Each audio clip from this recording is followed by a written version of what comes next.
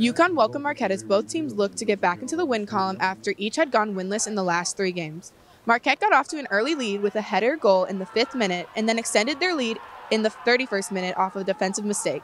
However, the Huskies would go on to score in the 43rd minute as Kieran Chandler scored his 2nd goal of the season with help from Testori and Tamirius. In an already physical game, tensions would boil over as the two teams would come together on the sideline after a hard foul which escalated with a red card for both sides. Tensions would remain high for the rest of the game, resulting in a 2nd red card for the Huskies. UConn would equalize in the 71st minute as Marquette would score an own goal. That momentum carried on as Scott Testori, who had been involved with UConn's previous 2 goals, put the Huskies ahead in the 81st minute, proving that he is an integral part of UConn's attacking style. He's a key figure for us.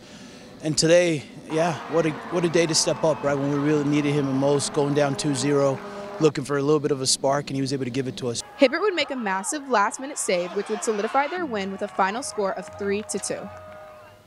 The Huskies go on the road for their next game on Wednesday, October 18th against the Providence Friars, who just took down formidable opponent Georgetown.